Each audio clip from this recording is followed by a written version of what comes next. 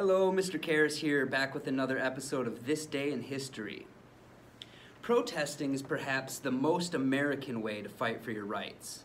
Protesting has always been a large part of American history, and as we saw this summer with the protests speaking out against police violence, it is still an important part of America's story today.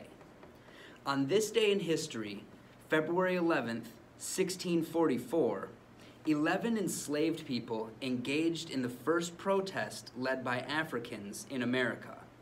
Since this was before the Declaration of Independence and the Revolutionary War, the United States didn't actually exist yet. What would become the United States was just land colonized by European nations and privately owned companies.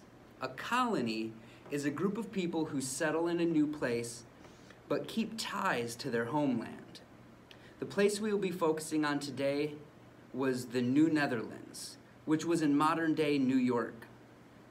This Dutch colony was home to the Dutch West India Company, which was responsible for bringing many enslaved Africans to what would eventually become the United States. Knowing that slavery is wrong and that they deserved freedom, 11 enslaved Africans petitioned the Council of New Netherlands for their freedom. A petition is a formal request submitted to an authority. The Council of New Netherlands agreed with the African petitioners and ordered them to be freed. The council stated that they had served the company for 17 or 18 years, and they had been long since promised their freedom on the same footing as other free people in New Netherlands. It was actually common at the time for enslaved people of European descent to be able to eventually purchase their freedom.